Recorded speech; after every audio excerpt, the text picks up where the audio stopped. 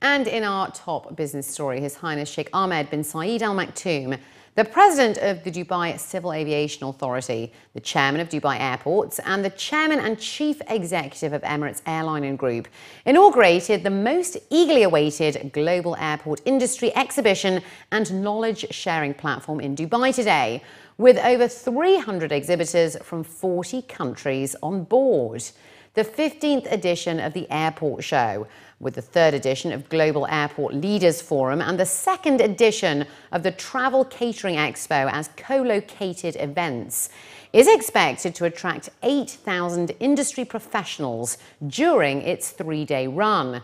According to organisers, the Airport Show offers an opportunity to experience the latest aviation technologies and innovations from around the world, and also allow participants to meet global suppliers and service providers who can help meet their procurement needs.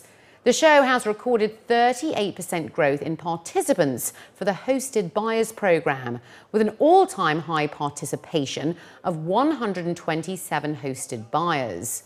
The number of organisations, including civil aviation authorities, airlines and other aviation-related bodies participating in the programme this year has increased to 53. That's a 55% jump from last year. In 2014, the event gathered 6,441 aviation professionals who networked, sourced their product requirements and created over $20 billion worth of regional business possibilities. Well, the exhibition this year has it's grown by 20%. We have 20% more exhibitors at the show this year. In terms of, we bring buyers to the show. We have buyers from Qatar Airways, from Gulf Air, from Saudi Airlines, from Armenia, from Turkey, from Singapore. So the show traditionally brings an audience of global suppliers and buyers from the region, but the buyers have come from much further afield, which is signifying the interest that buyers from around the world now take in this event. The event itself has become this year the largest annual event for airport equipment and services and technologies in the world. And a lot of it is thanks to the collaboration we get from the authorities in the UAE and even in the region, especially with Dubai. Actually, today in Dubai Airport Show, we are showing one of our products, which is Infogate, where we can interact directly with the customers or the passengers, and we can help them easily to find their way if they lose their way of anything. Other than this, the system can be interacted with the database of the whole city that we are going there. So we can guide them, even the customers, where they are going, after to the metro, or if he's lost passenger, we can give him the gate number. We can actually, since we are not interacting with a machine, we have an operator behind this, we can have like 21 languages, okay? So we can have many operators, even remotely. We can support you in Chinese, English, Arabic, or any other language which we can train the operators to use it. The UAE has the #1 highest percentage of smartphone users in the world, at 73.8%. That's according to the latest report for 2014. Korea came in second with 73%, Saudi Arabia with 72.8%, Singapore was next with 71.7%, and then Norway at 67.5%. Mobile subscriptions are also on the rise as smartphone penetration within the UAE stands at 78%. The report also revealed that Etisalat leads in terms of market share with 54% and Du with 46%. Mohammed Nasser Al Ghanim, the Director General of the Telecommunications Authority, was quoted as saying that we want to develop a competitive framework which encourages the development of new products.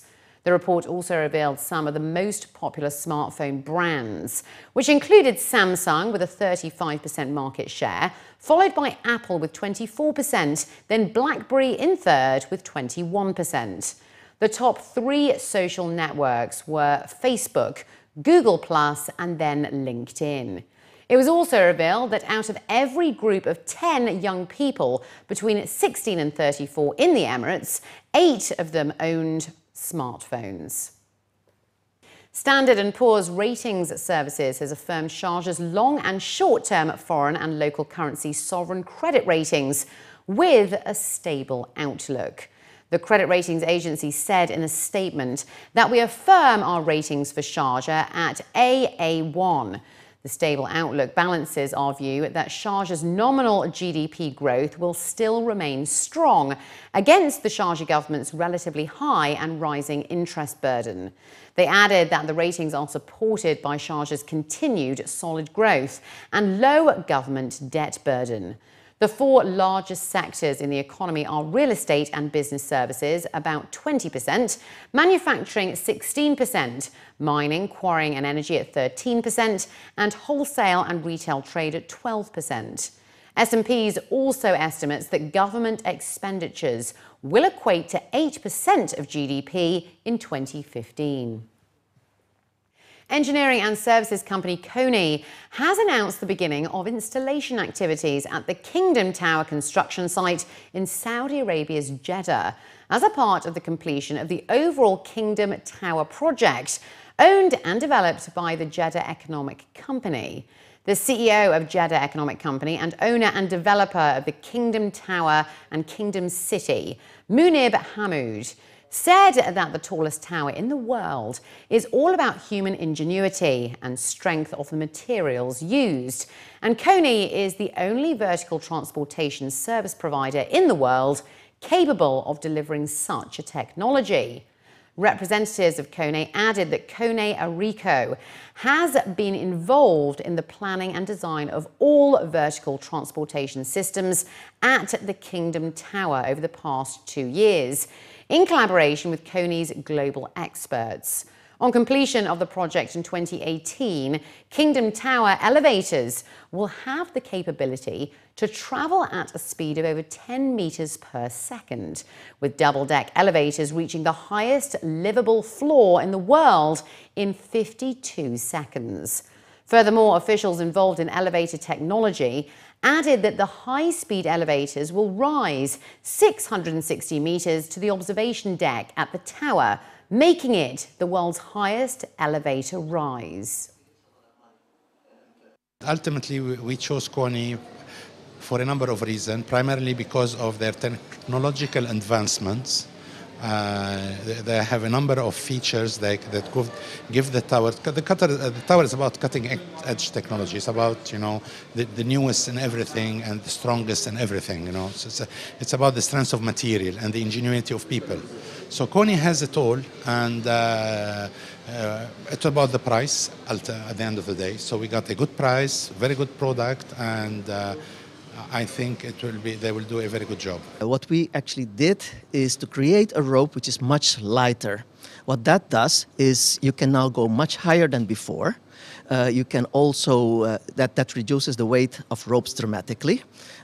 If we reduce rope weight dramatically, we also reduce the total weight of moving mass, because ropes can go up to 60% of the mass. And the result of that is that you also use less energy.